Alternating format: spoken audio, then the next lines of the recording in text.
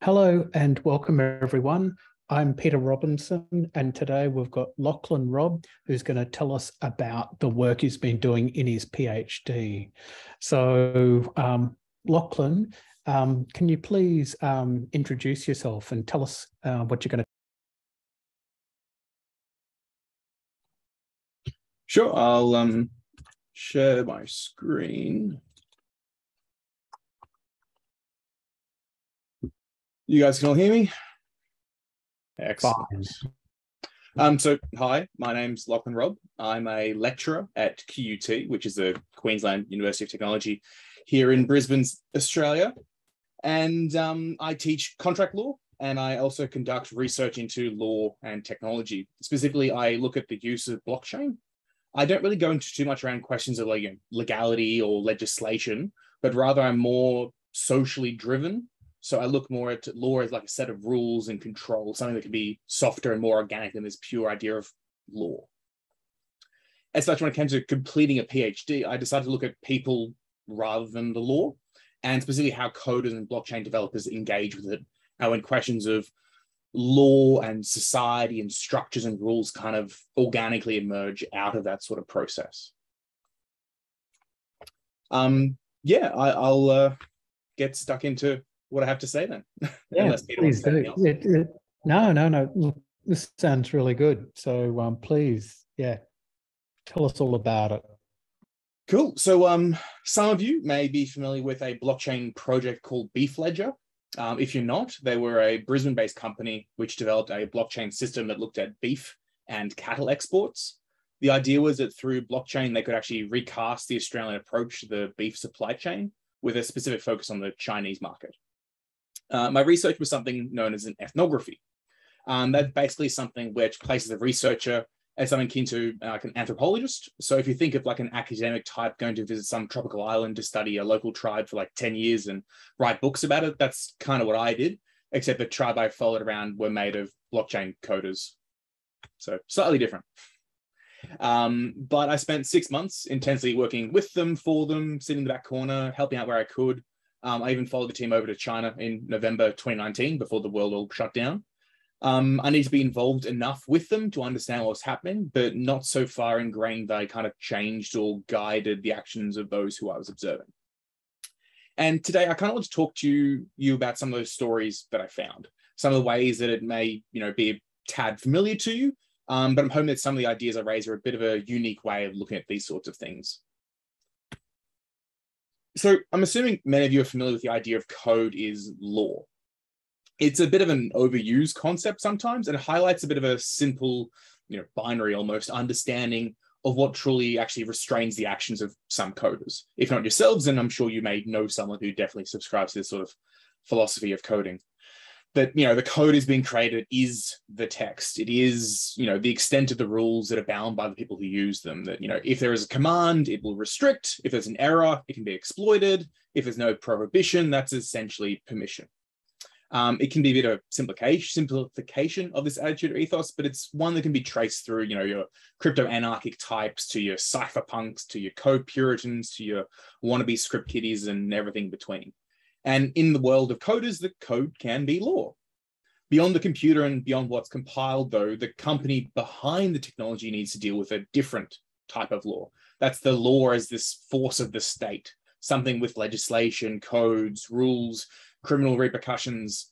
The idea of law is not something that they're creating, but sometimes it's almost this foe that they need to keep an eye on. They need to avoid crossing it or to try to outwit it. To speak to a bit of a fledgling startup sometimes, the idea of law and legality of what they're creating is something to be dealt with maybe, later on in the beta phase or maybe even later. It's a conversation stopper sometimes to mention law to coders. It's a question that raises eyebrows and speaks to the ideas that perhaps you're not there to create or innovate like they are. Law is almost a rude word, you could even say. When a project does eventually consult a lawyer, sometimes they view them as the gatekeeper that says no and snatches away the hope of existing that state of legality within society. I'm being a bit colorful here, but you kind of get the idea, right? Despite this picture, though, my research is kind of almost telling a different story because that's a little bit of the myth behind it all. But it's not really what I started seeing when I dealt with coders looking at blockchain. It's not always that of entrepreneurs seeing law as enemy, but instead to show that technology and those aspirations of the projects aren't actually too far removed from the idea.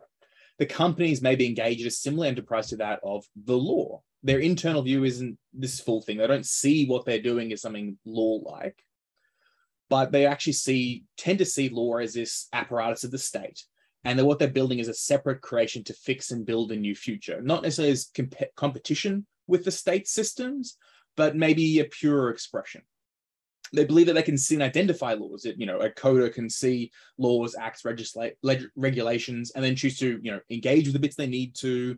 And, if they're particularly savvy, they believe they can kind of weave in and out and, engage where they need to. And potentially they'll survive that legal gauntlet and be able to proudly say they are legally compliant, or, at least not illegal in that moment.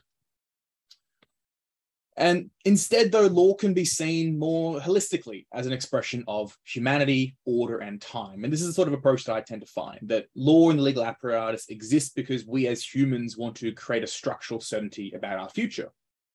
That through certain structures, norms, traditions, we can begin to set the future in a way that we can actually plan forward with our lives. It's about acting in the present in order to have some certainty into the future. That is law, after all. The way that people achieve this is through, a wide range of institutional tools. And at this point in modernity, we've done this through laws, cases, paper, rules, and through professionals called lawyers. But other times we've done this through myth or storytelling, or through tradition and common law. The recurring idea of this desire, though, is to remove the terror of the darkness, to give order to the unknown, all that so we can actually exist now in the present. In this social idea of law, we can also start to see ideas of law and normative order as being expressions of time. That law involves thinking about the future and taking active steps in the present to achieve these future goals. There is a well-known philosopher and legal theorist known as Thomas Hobbes. He's famous for his statements and expressions of sovereignty in the state of nature. He viewed humanity as being something solitary, poor, nasty, brutish, and short. But he also tapped into an inherent temporal mastery within this domain of law. For Hobbes, it's seen through a concept known as prudence. This is expressible as a presumption of the future contracted from the experience of past time, which in a simpler form means that we as a society should be able to decide what to do, how to act, how to engage with the law in society, because we know, based on our past actions, how the future will respond to what we're doing right now.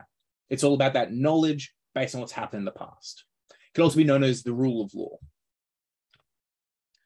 It can be broken down further into three qualities: a clear concern with the present, an expressed desire to fix these problems and concerns, and a confidence that the tools being used now will actually be able to reach into the future and give order and structure.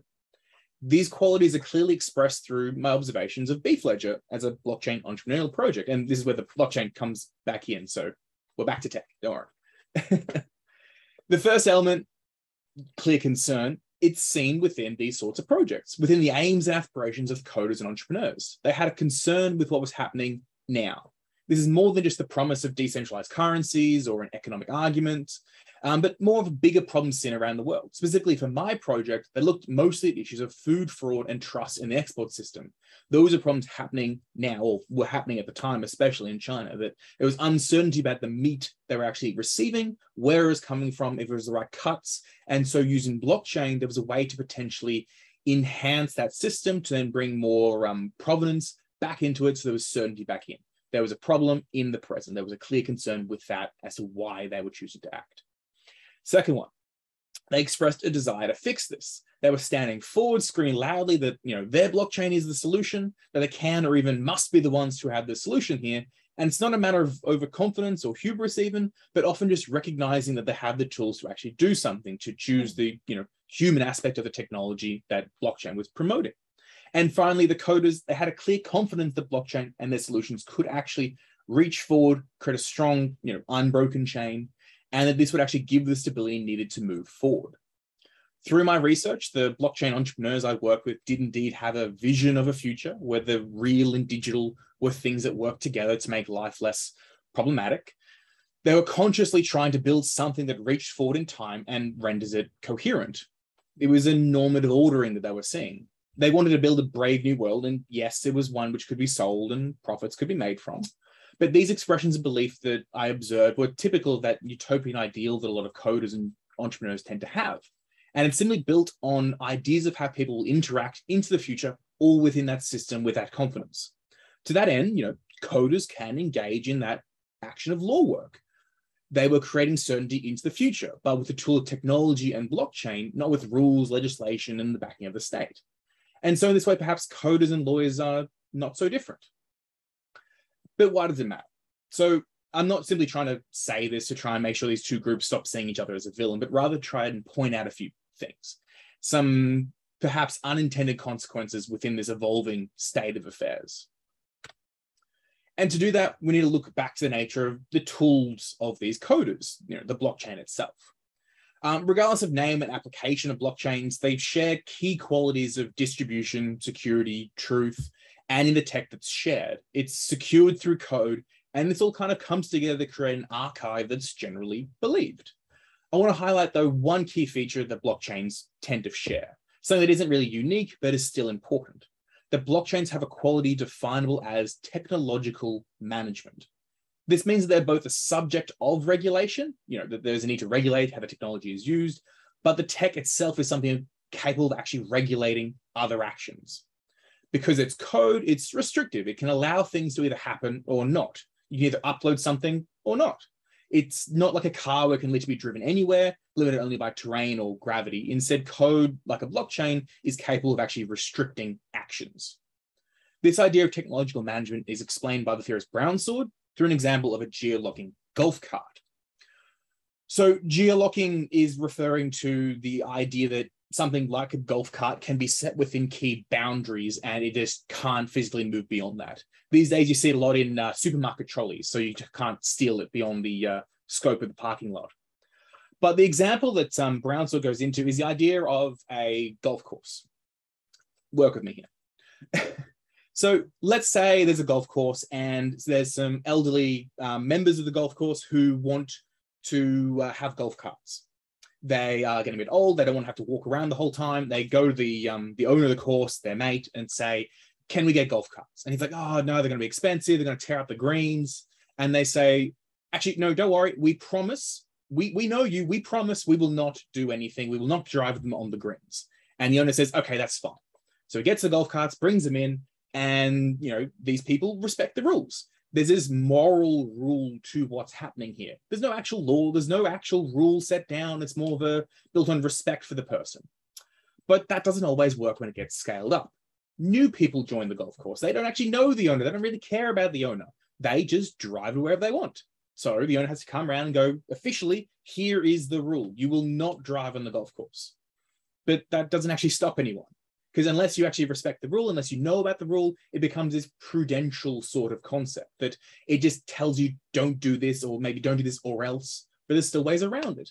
People still drive on the golf course. So he goes, okay, I'm going to bring some tech in. I'll bring in a security camera. So he installs a security camera so you can see what's happening. But, that's fallible too. The power goes off, doesn't capture it. The guy monitoring it could be bribed. There's always these little loopholes that could be exploited. And so he brings in the idea of the impossible rule. He brings in the geolocking golf carts. This is through technology. He's decided that you literally cannot drive this onto the golf course. It uses GPS. It physically cannot be put there. Everything's fixed. Sort of. Because what this means is that this person in charge of the golf course has said it cannot happen, and technology is now restricting human actions. What happens if there's an emergency? If, say, one of these elderly people who started off needing it dislocates their knee or breaks a leg or something right in the middle of the green, it'd be really nice to be able to bring that golf cart right up to them to be able to get them out of there. But they can't do it.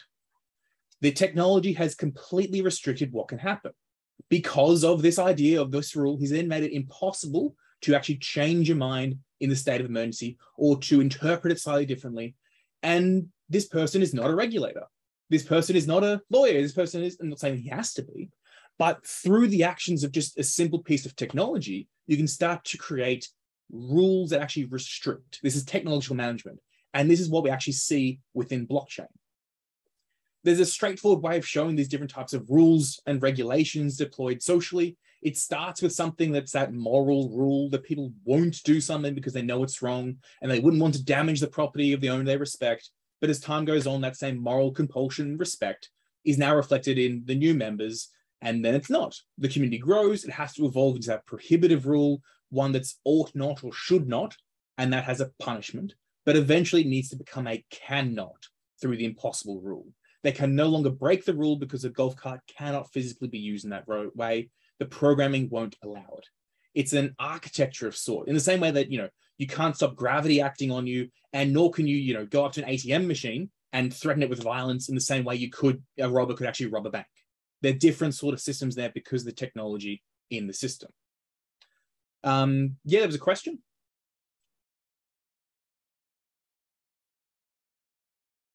Yeah, I asked a question in the chat. You could solve the problem by having different modes, and someone could select the mode the cart is in, right? Well, yeah, there's always some little workarounds here. But, in the same regards, if there's then programs into the cart saying, emergency mode on or off, there's still ways to get around that. But the modes could be remotely controlled. That's something, for instance, for this meeting, there's someone in charge of letting people in. Yeah, no, agreed. So I think the example is a bit borderline. It is. But I guess I'm more just trying to illustrate a point around how there could be the best of intentions behind technology, and sometimes it doesn't always actually get deployed in that full way. And, the first run of this may not have that emergency mode, and it still has these effects. It raises questions of liability even, and exceptions to rules and the power within them. But if nothing else, and what I'm trying to get to is that there needs to be this awareness in people using technology and developing technology that actually makes them aware of the full effect they can have. So what I'm trying to say is that, and I'm almost done, and then we'll grab a few questions, but it means that as technology increases, the states, companies, individuals, they're all going to be getting technology that can allow for this form of technological management to be used in this ever-increasing volume. In the same way that people are, waking up to the ideas of, data and data privacy issues, so too should we start to be aware of these forms of technological management that can be used, abused, and inadvertently misused. And especially when we look at the power it places in the hands of coders, that the coders may not actually be otherwise aware of. So entrepreneurs, including those developing blockchain, fall into the same desire to create certainty in the future by creating structures in the present. While they're using a different type of tool, a different type of code, coders, developers, digital entrepreneurs, there's still a type of profession responding to the same types of human needs. There's a manifestation that human tradition of creating society, order, plans, but one that embraces a modern expression of technology and tools. In this sense, coding captures these deeper functionalities that we ascribe to law. When seeing this through the effect of technological management in that technology, we can actually see this as a restrictive force. Even accidentally, it changes the nature of how we can actually develop this technology. I have no solution for this, except to try and spread some awareness of what's happening, to encourage people to think of the law before they actually get to that final beta phase, if at all, and to try and avoid, try to raise the idea that you should probably avoid exploiting loopholes where possible, because that's always a surefire way to make sure that the traditional regulators start playing a awful close eye to what you're doing and the innovations taking place.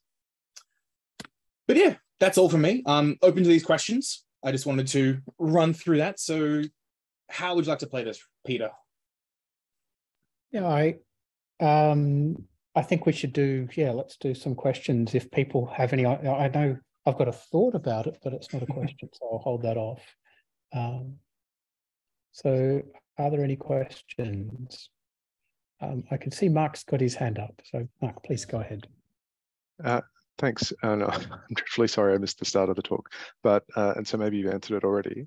But is what you were saying about code and how coders are a kind of profession that's kind of regulating what the code is doing in a sense, is that the same kind of thesis that Lessig was talking about when he was trying to talk about code as law? Not how it's often misinterpreted, but kind of the central vibe, the main vibe of what he was saying originally. Yeah, basically, I draw a lot on Lessig for some of these ideas around his pathetic dot theory and the idea of architecture as a form of code and the pressure on people. But yeah, the idea of code as law is this, I guess the bit at the start was just the idea that code as law is a theory and concept that a lot of people have, and it's used as sometimes an excuse as to why people do what they do. but also just that it can be more than just that, and there's this more than just the code, but also understanding that if you think your code is law, that makes you, someone who deals with legal instruments, and the legal profession has, codes of ethics, and we get in a lot of trouble if we do things, but those same standards don't always extend to every person doing everything, but more power is being placed in coders' hands, which doesn't always go with additional awareness of the effect of what they're doing, for better or for worse. Yeah. And I think the point you made about exceptions as well is that there's always exceptions and things you didn't really understand about how the system was going to be used in practice. And so having an ability to fall back to a more manual kind of process is often one of the main sort of governance mechanisms. Oh, exactly. But that also kind of exposes you to something that a lot of people in the blockchain community are fighting against, is kind of misuse of power by individuals as well. So I don't know how you balance that. It's tough. And there was one of the things, so again, at the start, I explained that I followed around a blockchain group for about 6 months, and that's where all my observations and research has kind of been driven from, is how they did what they did. So it's, purely gained from one group in one town over 6 months at a time. So it's very selective, but you get what I mean. But there's one thing which fascinated me, or one little tidbit from it, was that there's an idea that as we transport cattle, because it was about the cattle supply chain, we didn't know the effect of what the transportation could have on them. So let's use technology to enhance this. Let's put this on the blockchain. Let's try and make it transparent. So they installed in-vehicle monitoring systems into the trucks. And the idea for that was we could see the speed, we could see the, potentially what was happening to the cows real time. And we can link that straight onto the blockchain. The trouble was that we were literally seeing the speed of the truck. And every time they went 51 in a 50 zone, it went bing, bing, bing. And we knew they were technically driving illegally. If the team is then directly putting that onto a transparent open blockchain, essentially you're putting yourself in the position of enforcement now, even in that you're broadcasting illegal activities. That's not the intention, but that's the effect of the technology. You don't even know they're being illegal. You just need they're going over the posted speed limit. Yeah. And it might be illegal on the circumstance. Yeah. Yeah.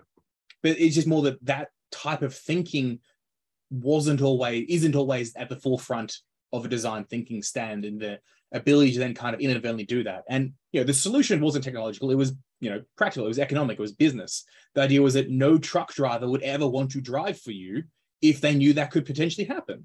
So the solution was to then kind of run it through a few different systems to where it wasn't on the blockchain, or if it was on the blockchain, it was simply a yes or a no. So it was vague enough to where it wasn't actually reporting on specific potential activities. But, taking that sort of process through it and realize the full effect of what, technological management systems like blockchain can do is an interesting system, interesting process. So I have a follow-up question. The problem you just described with the speed recorded and so on, it's a problem of privacy. So that's to me orthogonal to blockchain systems. Yeah, agreed. It's a privacy thing, but also, privacy can be skirted around through contracts and agreements, and those aren't always read.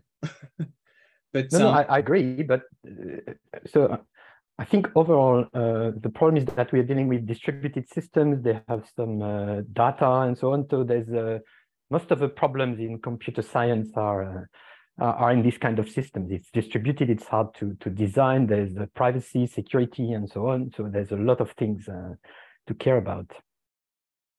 Agreed.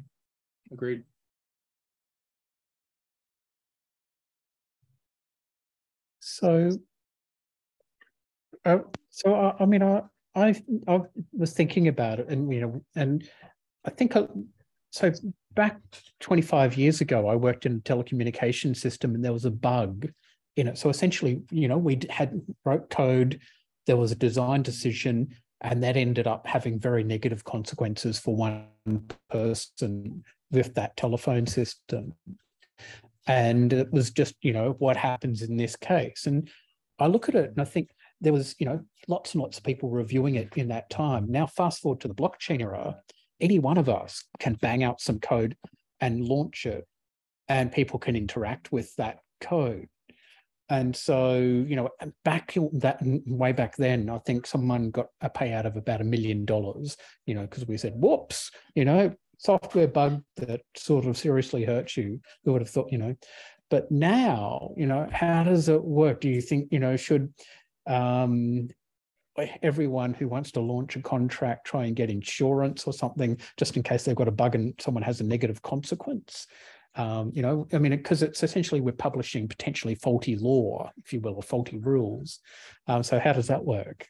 What are your thoughts? Well, it's interesting because, if you run the purely basic code is law sort of mentality, the code is what it is, bug and all. If there is an exploit, it can be exploited. And all of this stuff, we could even come back to, the DAO back in 2016, 2017. And, that's a famous exploit where, did the person actually steal money, or did they simply use the system as it was written? And that obviously led to the fork, but it then led to questions and thoughts about people, and the split then obviously involved the ideas of, these two different groups of people who had different ideas of what the rules were. That yes, you can do this because the system says so, or no, this isn't the system we built. We want it to be human-centric, we want it to be moral. We've done this for these, human-centric and socially conscious reasons. We shouldn't allow exploits in the same way. And I think that's just kind of how it is. You're always going to find people who find both sides to view it. And what it then comes down to is liability. In that system, the coders who built it had a clear liability waiver in the contract they did to create it. We cannot be held liable to this.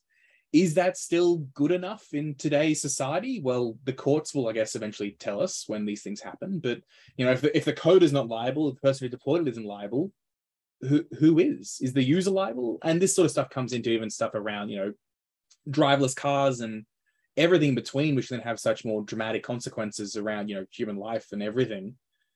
Who is liable for what? And it's hard to be able to fully apply the rules straight through. So becomes interesting. Well, another sort of interesting one is, so you may or may not have, there was a hack called the Nomad hack, which you've heard of. And so essentially $200 million was able to be taken. So the original hackers from North Korea stole, some amounts of money. But then there are things called MEV bots, which could essentially look at what was happening and mechanically, so automatically copy what was happening and do the same theft and orchestrate the same thieving. And so they stole lots of money as well. All these MEV bots got in. So the big question is then, so you've got Nomad, who've got a bug in their code. You've got North Korean people who obviously OFAC are going after. But then if you've got a bot that's robotically stealing money for you, or exploiting code is law and all that, where do you get to with that? AI liability directive. Yeah, it becomes challenging, and it really does depend on everything. It depends on the country you're looking at, depends on where it is, and this is then obviously reveals some of the issues with the global nature of law and the internet and the failures that's had every step of the way. Sometimes it depends on where you draw things from. Like right now in Australia, we're trying to still figure out if blockchain is even property, which then raises interesting ideas around not just taxation, but inheritance and what you can do within assets. But we have to base it on Australian definitions of what property is. The UK has come out to then say, well, actually, we can't have it as either of these two things. Let's make it a third thing, and we'll see if that magical creation of a third idea actually works. But we won't always copy them, and we can't do what the US is doing because there's always this long history as to why different countries come up with different things, but they're not always organically transferable, which makes it interesting, and liability is no different. So I'd like to say I know the answers, but I don't. What's the third thing called if it's not property? And sorry, I've cut you off there. Just as you're asking, I'm going to ask a question. Yeah, no, there's chosen action, chosen I can't remember the top of my head, but it's basically a digital, it's a data object. That's it. So it's a digital form of object, but it kind of just taps into the idea of trying to deal with the ephemeral nature of property, and copyright and IP and patents are this weirder thing which you can't touch, but it still relates to a property right. But then having a data object then kind of tries to capture into this a little bit as this third option. But it's interesting. But yeah, was there another question? Lachlan, to sort of run on from something Peter had raised, but go in a sort of slightly different direction with it. Yeah. You're talking about where there's kind of bugs in the code, and then is that now the source of truth? I've sort of always been interested in the slightly less sexy bit, but the attempts by legislators to facilitate the introduction of code in a way that tries to meld them together, but starting from the legal end, less so than the technology end. So the really boring example I've got is the Business Names Registration Act of 2014 that replaced systems that had ideas about people making subjective assessments as to the similarity of existing names, and replaced those with a set of mechanical rules with a clearer object to insert a system that would do this instead of needing people to manually review all the applications. That works pretty well 99% of the time, but there are always things that come up that are where the system that ASIC has built doesn't line up with what the legislation says. And for most people engaging with that system, what ASIC's system does is effectively now law, because it doesn't matter what the legislation says. If ASIC's system tells you, no, you can't have this business name, most people aren't, au fait with the underlying legislation to be able to say, well, no, actually, I understand it can make an argument as to why that name should actually be available, and go to the manual decision maker. I'm curious about these systems where you build a legislative framework or potentially a contractual framework, but the thing that then you build on top of that kind of overtakes the thing that it's built on top of.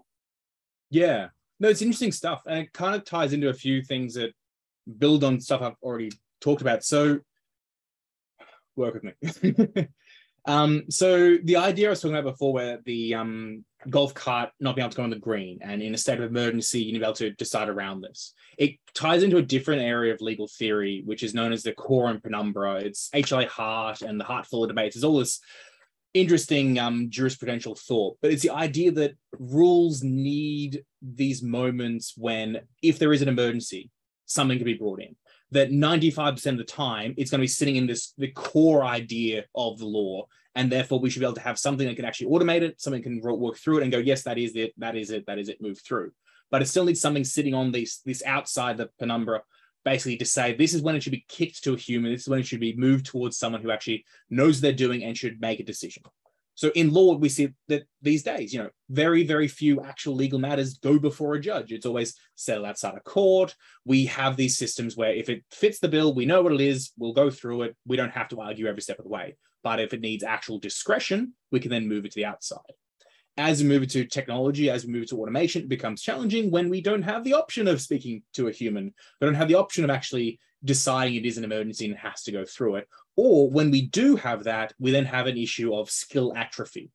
So if you take, for example, autopilot, when that was brought in, it was great. Pilots could fly and, it was really useful. But over time, we then had a lot of accidents where, I can't remember which flight it was, but it was the one where essentially the system disengaged and it ended up going into a stall, but the pilots weren't aware it was in a stall. So they kept trying to pull it into the stall even more.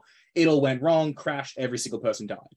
But it was because that in that moment when there was a glitch, there was a bug in the system, it threw it back to the human, and the human didn't know what to do anymore, because if it only ever gives it to you in the exception, you aren't trained on how to do it. And it then means it has these issues. And this is what we're going to deal with, with any sort of automatic code, any sort of system through that. Driverless cars, that moment we switch to that higher level where it still has to have the human in the car, but only gives it back to an emergency. If you get thrown back going, everything's going wrong, here you go, the driver's not going to know what to do anymore. But technically, that's what the legislation may end up saying. Yeah, where does the liability sit? my mundane business name example, there is a category of names that you will get sent to a manual decision maker for, but there's still errors that lead to not sending the right things to the decision maker, or granting registration to things that should be refused. Or we've been dealing with one this morning for a client where it looks like it's refusing a name that there's no good reason for that to be the case, and it doesn't line up with the rules that are mechanically applied. And if you're the average person who is engaging with these systems, you won't know that, and so you don't know to push for the manual decision. You just take the decision at face value. Yeah, there's still the decision to send it to a manual decision maker is still a decision that the software can get wrong. yes. No, it is. And that's it. Like, the average person just doesn't know that. And even if that system exists, I mean, most government-based systems then governed by admin law, where you have the, right to redress a grievance for different decision-making process, and you can kick it to the next person up. You have those systems, but if it's a private company, those things don't always come into it. And, the more and more these systems get hidden and designed so that you can't always talk to the human, or, phone numbers are no longer left on websites, so you have to always go through the email or the chatbot. And if those things break, it becomes very challenging. Yeah, it's an interesting process. So, but to go to the business name question though, do most people, I guess, they put in their business name, which should be okay, but because of the bug in the software or the limits of the software, it says no. Do people then just come up with a slightly different business name until it bangs through? Basically. Yeah. Okay, makes sense. But like, even just like last week, I was using a platform where I had to create a name, and I put my partner's name in, which is Cassandra, and it rejected it because apparently that name contains a swear word. It just denied the ability to actually include her name. But, it was just a small platform. There's no redress of grievance. I just changed it slightly, added only one S instead of two, and it was fine. Yeah, and Peter, the consequences in the example that I'm raising are not particularly acute. It's one of the few pieces of legislation I'm aware of that has clearly been drafted from scratch to facilitate being implemented by an automated system. That in most cases we're dealing with legacy things that we don't even get to that point, and you've got computer systems trying to, insert themselves into processes that weren't ever really designed for that. Yeah. And it even starts to bring in all the stuff around black box systems and the inability to know how it works into it, and AI systems and training data and bias. And there's a lot to talk about with all these sorts of systems, especially from a legal, sociological, fun sort of perspective. There's better people than me to discuss that. So I had another question, Peter. And Daniel, you mentioned the automated systems and computer systems. So that's related to my question. Blockchain systems or computer systems are automated systems, right? So for instance, if I buy a fridge or a washing machine, I've got a specification of what the fridge or the washing machine should do. And if it fails, I can claim a replacement for a warranty and so on. But I've got an idea what I should expect from the system. And the manufacturer is liable if something goes wrong.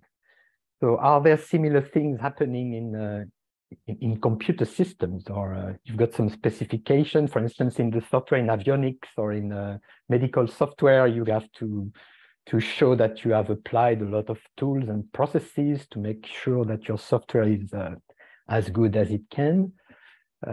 So why can't we do the same thing with computer systems that we can do with these kind of simple automated systems? It's interesting because, I mean, what you're identifying with a fridge is, consumer law principles, which are interesting if you think about why they exist.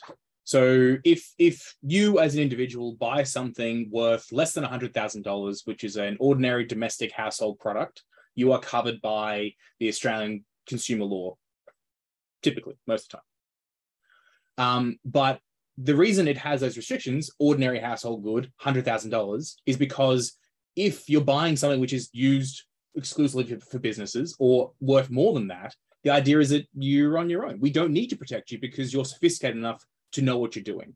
We're here to protect, for the most part, the regular, ordinary mom and pop consumers. That's why we have those protections. That's why we have those laws. That's why we have those guarantees. It's why we then have the same stuff with, fundraising and prospectus documents and sophisticated investors. The idea is that, if you're sophisticated enough, you don't need these protections. Did you say there was $100,000 limit? For Australian consumer law, yes. Wow. What happens if you buy an expensive car?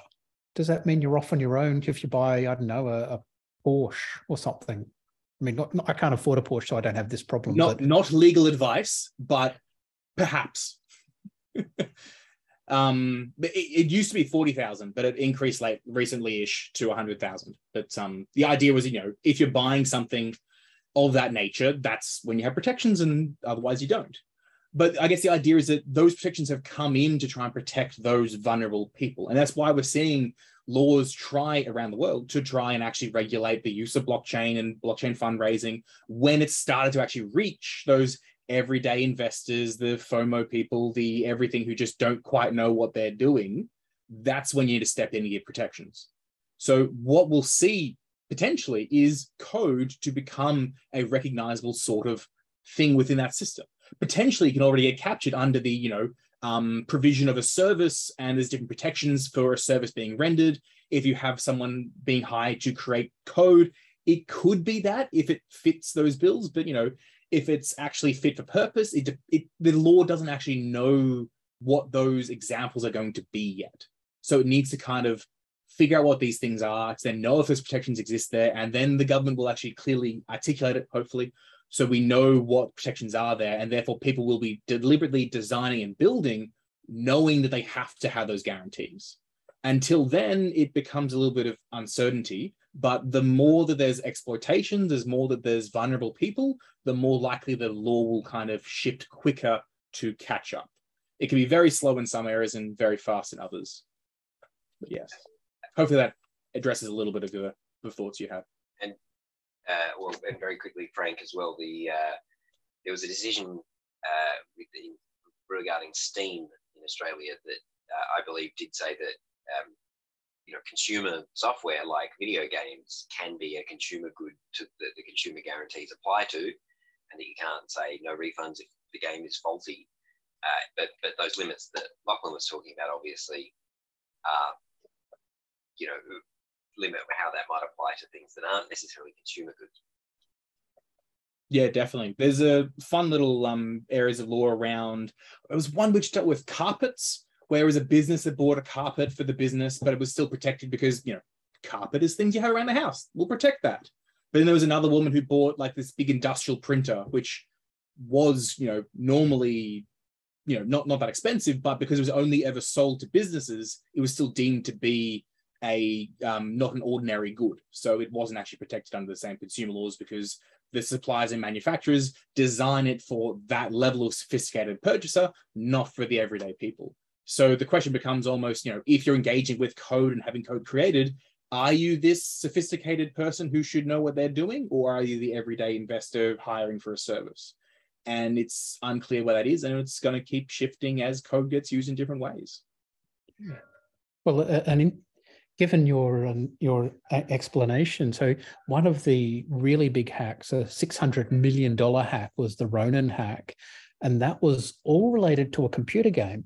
So it's the idea is you've on the blockchain, your ownership of certain articles within the computer game are shown by ownership of these things on the blockchain. And so, the idea is then you're allowing a secondary market trading and all that sort of business and play to earn. But if all the value of all these things on the blockchain suddenly go to zero because someone's done a $600 million hack, then, because you can imagine that could be covered by consumer law, because surely a computer game, like similar to the Steam thing, would be deemed like a normal consumable item. And that kind of comes back to the definitions of property in that, do you still have access to that item on the system? Yes, you do. But is it still worth the same thing that you thought it was worth? No, because the trust in systems deteriorated. Everything's been taken out of it. It's been siphoned out, but you still have access to that bit of code. So the Steam example is, do you have access to the code? Can you get it returned? Yes, yes. But is the same thing with the blockchain? It becomes this uncertainty because it's a different type of asset. And if that's property, does it have inherent value to it? It becomes a little more unclear as to where it is. I mean, one thing we see as well is in, say, family law settlements. If one of the people owns Bitcoin, how does that get distributed as an asset in the event of a divorce?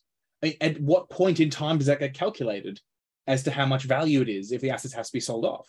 It becomes this uncertain moment of, I think it was with the Mt. Gox stuff around the mismanagement of the bankruptcy they went through.